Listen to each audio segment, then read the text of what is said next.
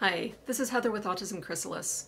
Some of us who didn't figure out we were autistic until adulthood sometimes managed to hide our natural communication style and thought processing and physical regulation needs enough that even though we were often labeled as odd or quirky or weird or things like that, we managed to tamp ourselves down enough that we didn't get the label autistic. Sometimes people describe these fitting in behaviors as masking or high masking when it's done intensely. I've heard internalized presentation too. These all make sense to me as descriptors for what's going on.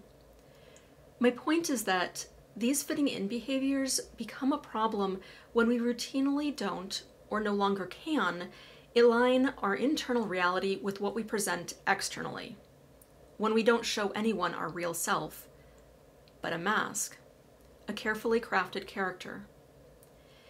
At times in my life when the external requirements on me have conflicted with my internal needs or reality, the dissonance between those two has proved immense, painful, energy draining, and lonely. I'm now convinced that this dissonance is a significant contributing factor in autistic burnout, which is a big part of why masking is so bad for us. And also why burnout recovery is, in its essence, about aligning our internal and our external realities. This is what I mean when I talk about authenticity, and why I keep bringing up unmasking and sensory care and integrating thoughts with a useful awareness of physical and emotional reactions, and working through our negative internalized narratives. These are all essential to burnout recovery. It's not enough to get some energy back so that you can continue the cognitive and physical dissonance for longer. I believe that true burnout recovery is only possible when you reduce the dissonance at its source.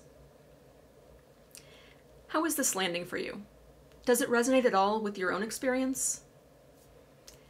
Take care, and I wish you an aligned, authentic, neuro-wonderful day.